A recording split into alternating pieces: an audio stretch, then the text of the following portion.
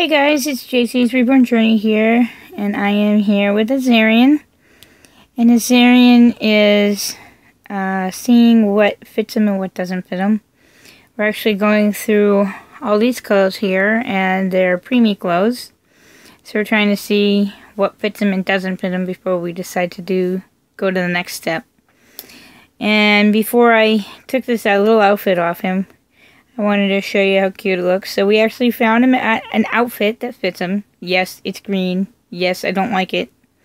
But I guess the blue is going to have to trump the green for right now, even though it doesn't. But we really don't have a lot of outfits for this little guy. And it has I had a onesie that actually had the same colors that this little romper set had. So, and it looks really cute in there. I love those little feet. Look at those little feet. Look at those little feet. I love this foot. I love both feet. He's got the cutest little feet. He's like, Mom, stop touching my feet. I'm sleeping here. So I think he does need a smaller body. I'm not sure if I'm going to be able to find him a smaller body, but we will be in the works to look for him for a smaller body. But in the meantime, it's because he just has such a small head and his limbs are really small, so I think a smaller body would be better for him.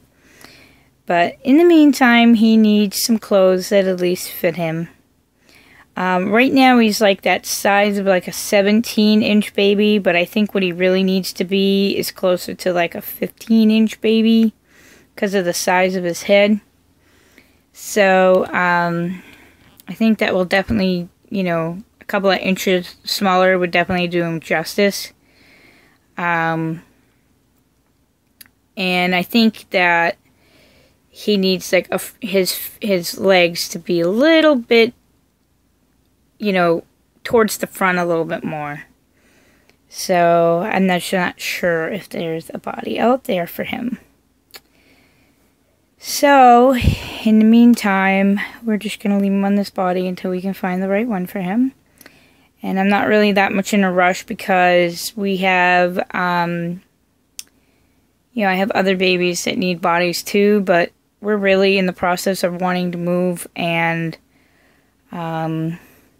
we really don't want to be spending, money that we don't need to be spending right now. I would rather wait until after we move and find a home that we really like, and then buy the babies a body. So I think that's basically what's going to happen. I was thinking about selling some reborns that I had put away. I'm kind of thinking, because I took them out. I was going to sell them, and I fell in love with them all over again. So, I've really been kind of breaking away from the whole reborn thing and heading more towards the silicone babies. But there's no reason to not have reborns in your collection. It just needs to be a different way. Especially if we're going to have a new home and more room and have like a whole, there's just so many different ways I can display a reborn. Like, you can display them so you can see them and you don't have to touch them all the time. You can have them in a separate room so you can look at them, or you can have them in the nursery. I haven't quite decided how I want to do them. You can have them where you have one crib for the reborns, one for the silicone babies. You can do it that way. I don't know. Sometimes I feel like when there's too many babies, I feel overwhelmed. But I feel that maybe the reborns, even if I had them on a shelving unit or in a glass case or just something where I could still love them and see them and enjoy them. I saw Jayla today, and I was going to sell her, and I saw her and fell in love with her all over again. I said, I can't sell her. So, there's certain babies I don't mind selling. And then there's other babies I do mind selling. And if you love a baby, you should keep it until you're ready to sell it. Like Joshua, I'm ready to sell him. I'm going to sell him. Like, I just don't think you should sell a baby until you're ready. And I was trying to downsize babies so we could sell, before we move, but, you know, the more I think about it, I can't, I feel like I'm trying to, like, erase my past to start a future, and I don't think I have to erase my reborn past to start a future, because my reborns are my future, my silicone babies are my future. The babies that I'm done with, I'm okay with. Jayla, all she needs is a new body. And I think when I find her the right body, even if I have to spend $50 to find 5 different bodies for her, when I find her the right body, I think I'll be happy with her. I think I will be, I enjoy her. She's a beautiful doll. She was painted nicely. She's got Angora hair. I can't let her go.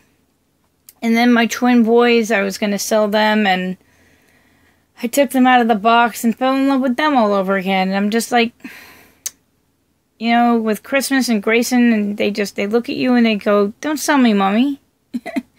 So, why are you selling me, Mommy? So, I know they're not talking to me because I'm not crazy like that, but, when you look at them and that's the way you feel. Like, you're just not ready to let them go.